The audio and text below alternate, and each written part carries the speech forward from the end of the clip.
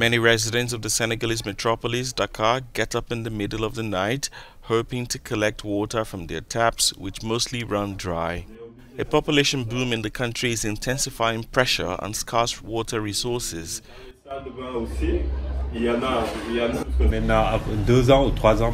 Now we've had this problem for 2 or 3 years.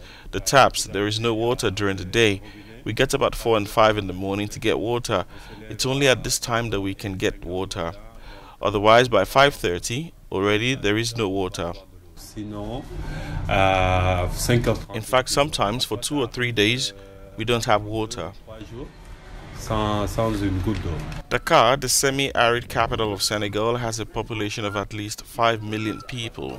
A recent World Bank report pointed to poor water management as part of the reason for shortages, along with overexploitation and groundwater pollution.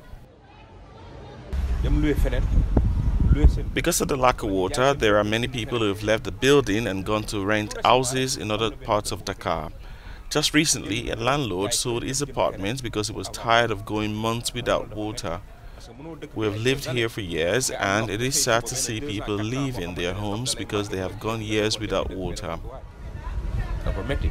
According to the World Bank, Senegalese water consumption is due to increase between 30 and 60% by 2035.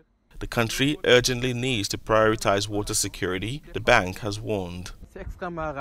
It is extremely rare to see a city fed by a lake that is located nearly 300 kilometers from the final destination. This is really the specificity of Senegal. There are water resources, but they are extremely far from the Senegalese capital, so pipes were laid over a distance of 250 kilometers to supply Dakar from the lake.